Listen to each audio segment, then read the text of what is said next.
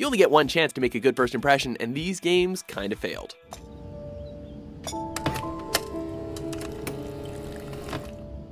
Welcome to WatchMojo.com, and today we'll be counting down our picks for the top 10 worst video game prologues. Hey man!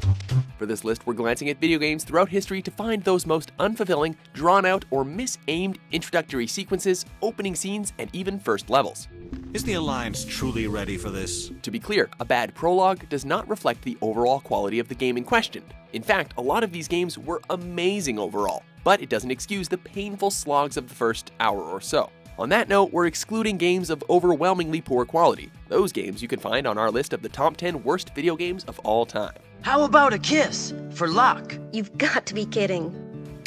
Number 10, Xenoblade Chronicles X. New LA was our beautiful lie to ourselves. Truth is, we were adrift, heading into the unknown. For a game that's eager to flaunt its beautiful world and awesome giant robots, it's also eager to play hard to get with these things. Oh yeah, work it, baby. The game starts with your silent avatar being found in a life pod, with your first task being to get to the human colony city of New Los Angeles. Recognize the habitat unit?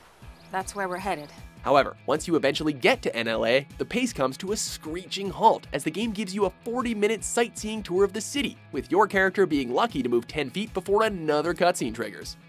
Day or night, the best and only bargains on the planet. We get that Chronicles X is a game with a lot of features to manage, but this could have been handled way better. In any case, I'm sure this is all a lot to digest. You'll be wanting some time. Number 9, The Legend of Zelda: Twilight Princess.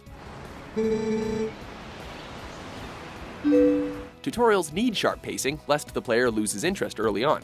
Sadly, this is an issue faced by The Legend of Zelda: Twilight Princess, and one that could have been deemed a misfire. Starting out, the player, as the hero Link, is put through a series of tutorials for the game's mechanics: sword fighting, fishing, horseback riding, and even a lengthy sequence as a wolf. Only after several hours does Link obtain his iconic tunic and commence his adventure in earnest. But even then, players have to finish the first dungeon before they can explore the world of Hyrule. Number 8, The Witcher 2: Assassins of Kings. Shut it, he's in chains, can't do a thing. Am I right, Master Geralt?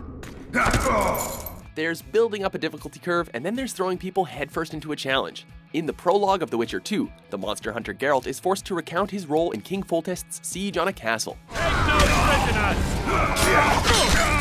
In theory, this would have been an exciting taste of the gameplay, but in execution, it quickly turns into an unnecessary chore. True enough. But no massacre, no misguided heroism will change that. The player has to progress through several parts of the siege, not having had more than a brief sequence of combat training beforehand. Truth be told, I'd rather sit here than risk my neck on those walls. Add in particularly fierce enemy fighters, and you have a rough introduction. The worst part of all is that all of this is a barrier of entry for a really amazing game. You're a witcher. You'd endure much. You better believe it. Number 7, Okami. Sometimes, small things can lead to great frustration. Such is the case for Okami, an action-adventure game about the sun goddess Amaterasu appearing in wolf form to rid the world of darkness. When the game was originally released on PS2, it featured a lengthy, unskippable opening cutscene that explains the nature of the world and the game's backstory in plentiful detail, lasting about 20 minutes.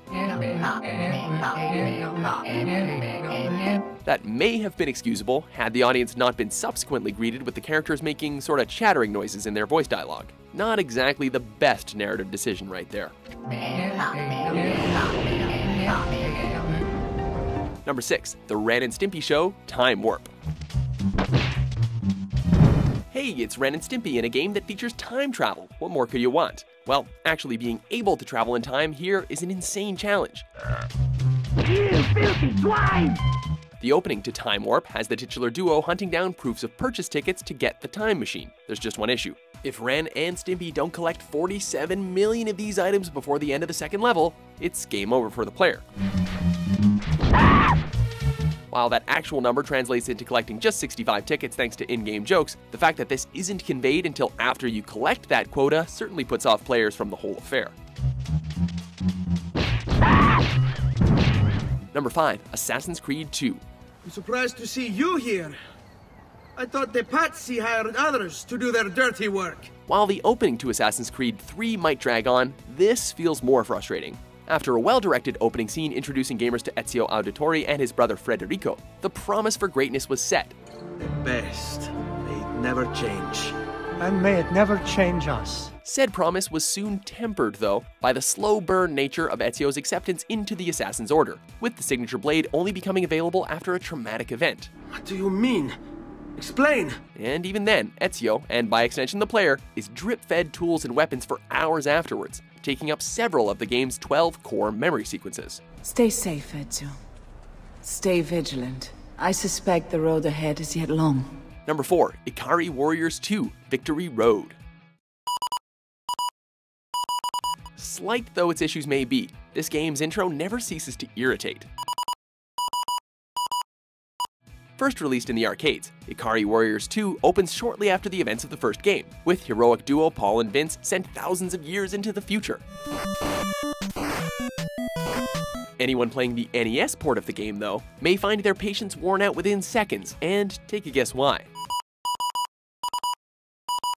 Yes, this is the exact pace of Victory Road's introductory dialogue, and Morse code-esque noises ring out each time a letter appears on screen. We were not amused. Number 3. Kingdom Hearts 2. You look happy, Roxas. Do not. Simple and clean, this is not. Gamers playing Kingdom Hearts 2 were likely surprised to find themselves starting the game as Roxas, rather than hero Sora. Sora, don't ever change.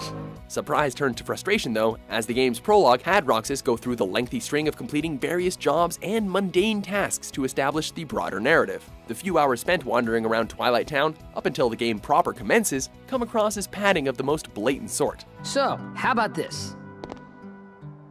We all go to the beach! While Roxas' story does have a more heartbreaking conclusion, taking almost 3 hours to get there is hardly an enthralling introduction. Have you ever been this ticked off before in your life? 'Cause I haven't. Nuh-uh. Never. Number 2. Driver. Developed by Reflections Interactive, this acclaimed driving game has a rough start. You're dropped immediately into the first mission, in which the goal is to perform car stunts for gangsters in a parking garage. If that wasn't enough, the game neglects to provide a clear idea of how to perform said stunts, and the player has 60 seconds to pull each of them off. You the man! While we imagine a given player's attempts to figure out how to do these maneuvers would be stressful enough, the game adds insult to injury by having the gangsters berate you for failure each time. Hey, man! Before we unveil our top pick, here are a few honorable mentions. Yeah, that is the official story, but only an idiot believes the official story. You always expect the worst.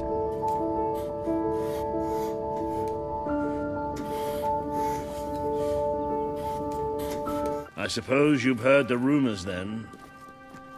Well, I'm afraid they're quite true. Number 1. Final Fantasy XIII. Hey, that wasn't like a challenge now, all right? Few games demand such immense trust and dedication on the player's part so early on. And yet, Final Fantasy XIII appears to strive for that, tossing players into the world of Cocoon before leading them along a string of linear areas. I'll go with you. What?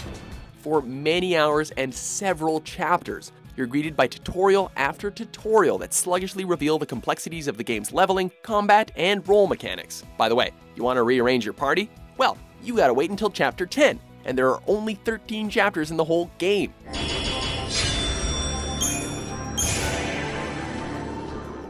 Meanwhile, the story, chronicling 6 heroes of varied dispositions evading Cocoon police while dealing with their status as Lassie beings, delivers details in piecemeal fashion and comes across as obtuse. What's our motto?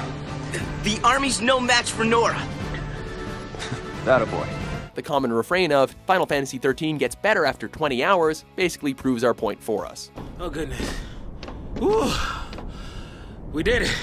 Do you agree with our list? Ah, but you already have the answer. What's your least favorite video game prologue? For more intriguing top 10s published every day, be sure to subscribe to WatchMojo.com. I'll come back to you. I promise. I know you will.